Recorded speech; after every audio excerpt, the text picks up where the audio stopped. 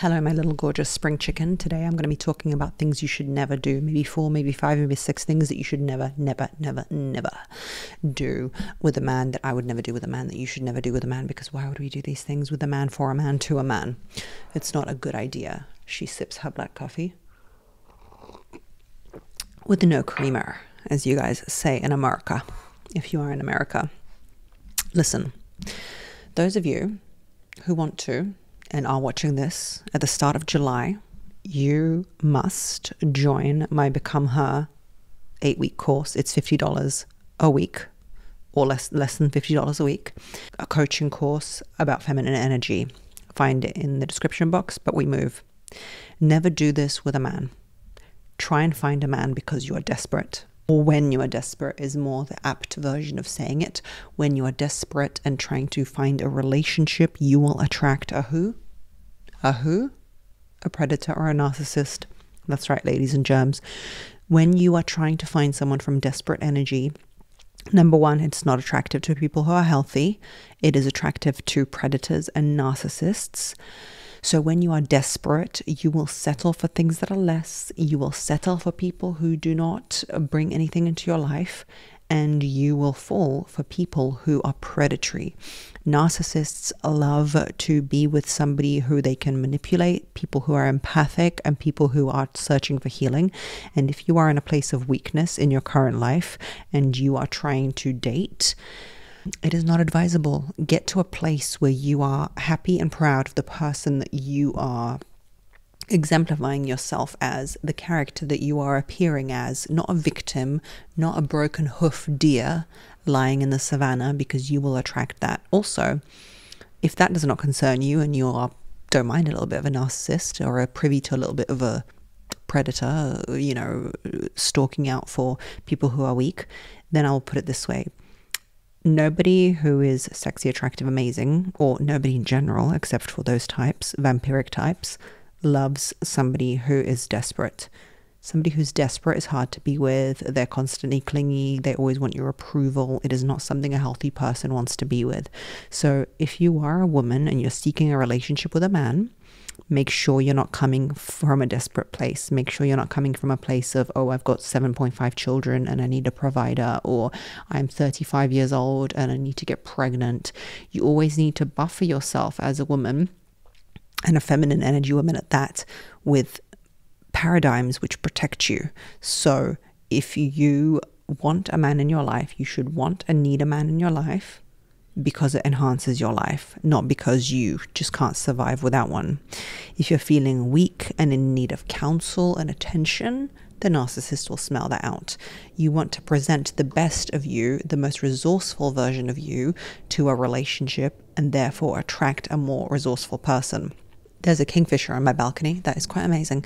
The best way to do this is write a list of the type of person you want. Traits, looks, hobbies, 6'5", finance, trust fund, blue eyes, and then write down what type of person they would want in return, okay? Because a lot of us write these lists till the cows come home about the type of guy that they want. He's going to be this, he's going to be that, he's going to be empathic, he's going to be generous, he's going to be gorgeous, he's going to be all of these things. And then it turns around and you look at yourself and your list of traits, and you are not the type of woman he wants. So the second list you need to write is, what type of woman would he write on his list of traits that he wants? And now there's a lorikeet parrot on my balcony, okay? I just want you to know that I am Snow White in here. I'm Snow White in this bitch. These parrots are all coming around me. Create your own universe of happiness and you will attract the man you want. If you want a man who's attracted to desperate women, then go about your bad self and find him when you're desperate. If not, never do that. Number 2, never be with a man who pushes you away physically or makes you feel ick. We've never discussed this on this podcast, but science has proven that if somebody makes you feel yucky by their odor and scent, that means you're not biologically compatible, even if you're not planning to have children together, because that is what this trait is for. It means your DNA doesn't match. It's still not a good idea to push through and be like, it's okay, he smells like shit, but he's a good provider and he is good looking on paper. Do you know how many men are good looking on paper that I don't find attractive, and how many strange looking men I do find attractive? I don't mean in everyday life I find strange looking men attractive. I mean throughout the history of my life, I've found men who aren't quintessentially attractive to be attractive just because of it turns out to be biology. I don't know. You know, on TikTok and a lot of places, there's been this conversation and this rhetoric about a few things, that if he makes you sick, or if you often get, what are they called? Urinary tract infections, UTIs. It's your body telling you not to be with him and your pH doesn't match. I need you to look out for a man who's good on paper, who's you're forcing yourself to be with, or just because you've been with him for a long time, or you like him a lot. I'm not going to name names, but I did have a partner in the past who I felt that way about. He was just really good on paper, but I was like, I see him more as a friend, but surely romantic relationship starts with friendships. But every time he'd be like trying to hug me, I'm like, oh God, please, why is this happening? And not in a major way, but like in an underlying slight way, where I was trying to convince myself that it was a good thing. When another trait is, you might find him attractive and all might be gravy, but you start to get ugly around him. They say that you can tell how good a man treats his woman by how good or bad she looks around him. When you feel sick around him, when you get ugly around him, and by ugly I mean like disheveled, like not good, your skin is dull, your hair is dull, you're just not it, that might not be the one for you. Follow the ick, ladies. You need to follow the ick. It is the smell, their total package. Like, for example, I know this is a bit weird, but with my partner, I don't think he smells. It's like the most bizarre thing. And I asked him and he feels the same. He probably lied to me, but whatever. As if a man would ever tell a woman that she smells. But I just genuinely don't find, like, I can tell that he, you know, has been working out or sweats, but it doesn't smell to me. Let me tell you, an average person, like when they work out or whatever, an average man stinks to me. Okay. So that is very, very important. You need to have the trifecta of being attracted to that person body wise, and then also soul and mind. The soul ick is like, you know, when you look at someone and you genuinely, your soul just feels at peace being alone with them. But the soul ick is like when you don't really want to be around them alone and you would rather be with other friends. That's like your soul's not at peace when you're around them. Like you're trying to look out the window, always trying to get out.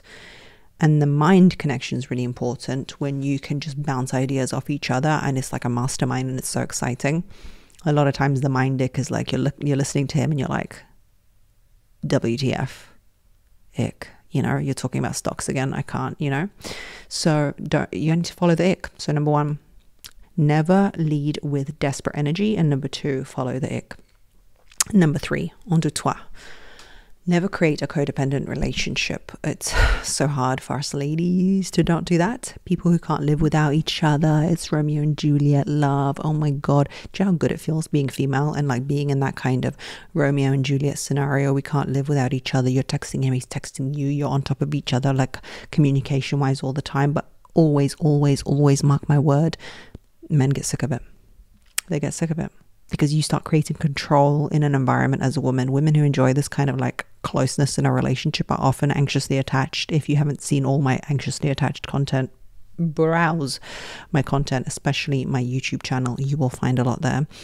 But I'm telling you, if you're going to lead with your anxious attachment, it's going to create a relationship where right now you're like otters frolicking in the water, but sooner rather than later, he's going to start to run away from you and you're going to start chasing because you're going to crave that closeness. Women who are in that kind of codependent relationship love to create an element of guilt. They love to lead with those, I've had your 2 children, I've had your 7 children, how could you do that to me? I've done this, why would you do that? I've done that one, you could do that one. I've given you my best years, all of that kind of rhetoric, or I've done this, how could you be looking at someone else, all of that stuff. And my question to you is this, those things all might be true. You might be doing all these things for him, and let's take it down a notch. Let's forget the children and all that stuff. You're just dating and you're like, I moved cities for you, I cancelled my friend's dinner for you, I've done this for you. If that is true and he takes it in and he's like, oh yes, I better be with Jessica because, or I better be good to Jessica because she cancelled her dinner plans and didn't see her family for Christmas. Like, do you want someone to be with you because they feel sorry for you? Is that the dynamic you want, that they feel sorry for you? You don't want to be that kind of like queen, princess, whatever it is that you guys call goddess that he's chasing. You want to be the creature that he feels sorry and guilty for. Oh yes, quick, I better not text any other women because she's given up 5 years of her life. Oh, alas, what can we do? Better be faithful to Jessica. You like want to be that guilt-inducing shrew. No, I don't think so. That even sometimes when you do feel like he owes you a lot for what you've done, it's better to swallow that than to exemplify that, because if he already doesn't feel that you've done so much and therefore he owes you some kind of loyalty or love or appreciation, like when women say, you don't ever tell me that I'm this anymore, you don't, well, you know what you want him to tell you because he feels sorry for you. You need to have options in your life with or without him, and giving somebody freedom is the key. If you have options in your life of where you can go, people you can be with, things you can do, that's why you can never give up on centers that make you happy, yoga, whatever it is. I said yoga because for me it's yoga, and I've abandoned it since having a baby because my baby's glued to me, glued. And when I've got a nanny, I'm working, okay? So that's my own choice. That's my yoga at the moment, is this podcast and creating things for you, okay? Number 4, agree to a partner that is below you. A woman in her feminine energy and her goddess energy never agrees to a partner that is below her, because why? When we start to disrespect a guy, that's when everything goes to shit. It goes to hell in a handbasket. You need to really, truly respect the man that you're with, because that leads to a really healthy masculine feminine dynamic. It does not mean he's got to be rich. It does not mean he's got to be tall. It does not mean he's got to be whatever it is, blue eyes, trust fund, yeah? It's just got to be something you respect. If you agree to be with a partner who is below you in your own concept, you will berate him. You will become a version of a person that nobody wants to be with, and it is about you. It is about your life story. It is about your love story. So you don't want to be that woman. Being in a partnership that degrades the both of you to unhealth and unsuccess is not the best idea. So you've chosen this man and you do not amplify each other, which is kind of like number 4.2, like an element of this concept, okay? If you've chosen to be in a relationship where both of you sit on the sofa and don't encourage each other and just delve into comfort and ridiculousness and don't have accountability to each other, that's another version. Like choosing a relationship that is below you or denigrates how you look and act and feel and your success is not the one. You would rather, often in these types of relationships, have a Homer Simpson that is loyal to you with a beer belly than a man who is slightly out of your league. Like choosing a man who is not above you in some way and is below you is that Homer Simpson effect where you're like, oh my God, nobody would want this slob anyway, so I will just, he'll be loyal to me. It's from a point of basically you'd rather have a Homer Simpson at home than somebody who is in any way out of your reach, because you just want that feeling of security and faithfulness and loyalty, and he's not inspiring you. You are not achieving new things. Sometimes inspiration comes at the cost of slight discomfort or slight feeling of unease, but it's worth it. Are you getting the worst of him because you are scared to push yourself to be with somebody who you actually admire? Lastly, women who are feminine energy and know what they want and are all in their goddess energy never suffer in a relationship. If you're suffering in a relationship, something has gone awry. You need to change it. If it doesn't add to you, you don't need it in your life. That is a fundamental rule, ladies. Adhere to it. I love you lots like jelly tots, and I'll speak to you on the next one.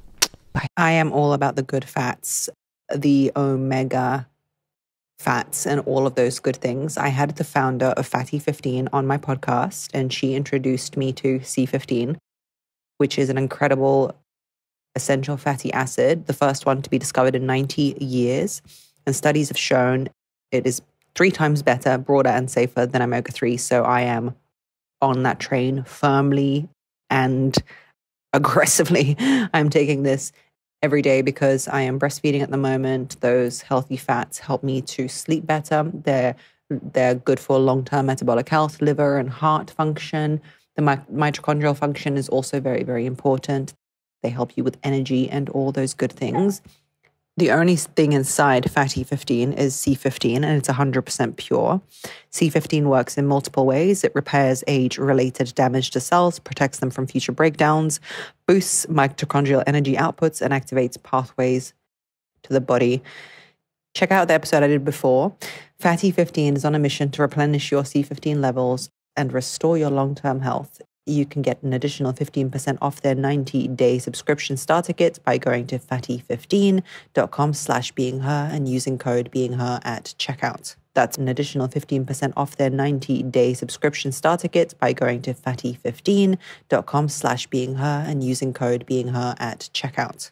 Okay, I'm truly well and truly in my 30s, okay? Because I'm so excited about the sponsor. I can't contain myself.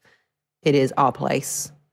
This is a company that is going to just revolutionize your kitchen.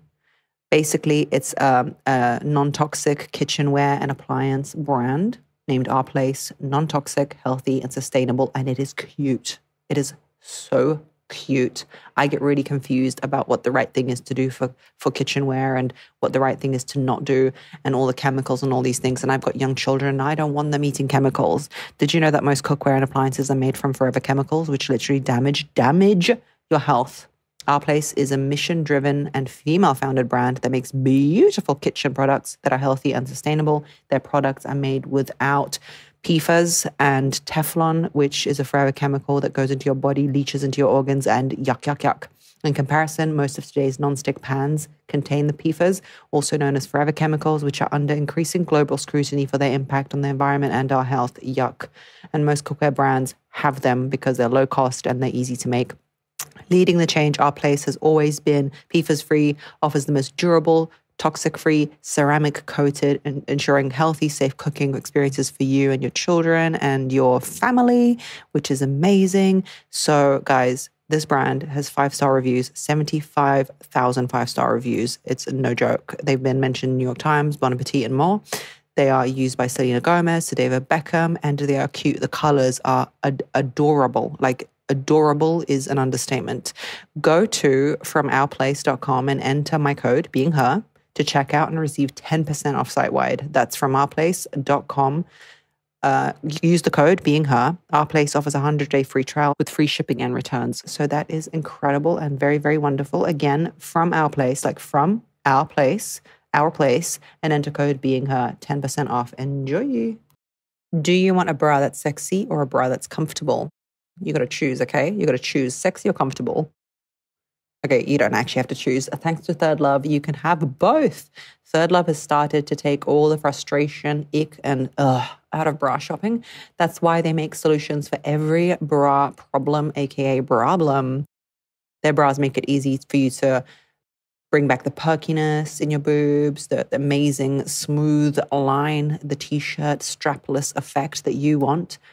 Their headquarters are in San Francisco, and they're made from premium materials, the actual bras. They put every style through hours of wear testing on real women, including themselves, before it's given the stamp of approval, boob approval. Comfort and support are guaranteed. It's time you get your problem solved. Visit thirdlove.com and get $15 off your order with code podcast15. I think it's really essential for confidence and how you feel about yourself that your boobs aren't either sagging or spilling out the top of your bra. I have been between every size on the planet through breastfeeding and being a teenager and then growing up and then all of these things. They even have half sizes and they have a virtual fitting room. So the problems should be well and truly gone. Get your problem solved. Visit thirdlove.com and get $15 off your order with code podcast15. Enjoy, ladies.